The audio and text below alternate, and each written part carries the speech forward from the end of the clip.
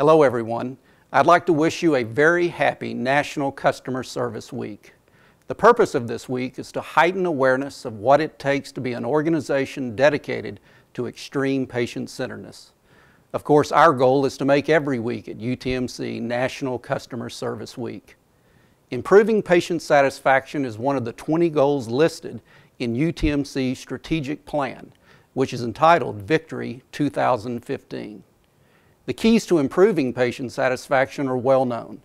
Patients want quality care, clean and up-to-date facilities, and people who care and communicate with them about the state of their condition and what needs to be done.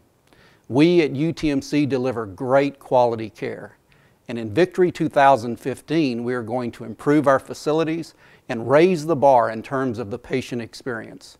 We are going to turn the mundane into the memorable.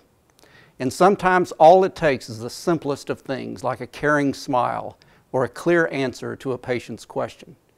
The key to accomplishing all of this is teamwork.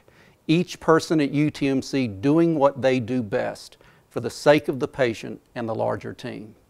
Thank you for being a great team member at UTMC. Thank you for the extraordinary effort you give to each one of our patients.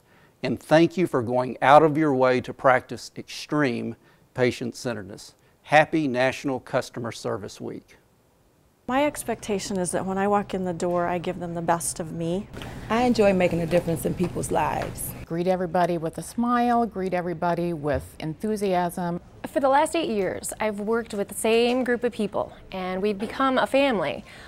We help each other, we work together. I enjoy the interaction with my patients and their families and getting to know them, and they love it when they come in and you remember their name and ask about their daughter's weddings or birthdays. Trying to explain things in a simple terms instead of giving them a lot of technology that they're not going to be able to understand, or that even I possibly don't even understand.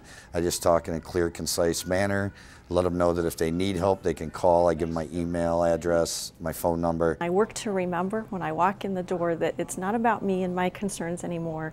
It's really about what the patients need and their families. When I arrive in the morning, I want to remember that I want to treat everyone here that I see as I would want my family members to be treated. I try to treat my patients and my friends in this family like I would a real family member. Treat people like I would want my mother to be treated, my family to be treated. Sometimes it's the little things that make the biggest impression on them, to let them know that it's not just about patient care, it's about caring about you wholly. Being a team player is the #1 priority. Yeah, I would say. I agree with that. It's a wonderful job to take care of people and to help, and when we have that responsibility, we ought to do it with the best attitude we can have. Making someone feel like I would want to be treated, like my family would want to be treated throughout their lives. Our main priority is being able to make a difference in someone's life today. I like to help people, so once I know that they're happy, it just makes me smile and I feel happy doing the job. I am very proud to be a member of the UTMC team. I have worked for this institution for 27 years, and every day that I come here, I am reminded of how wonderful it is to work for such a caring institution.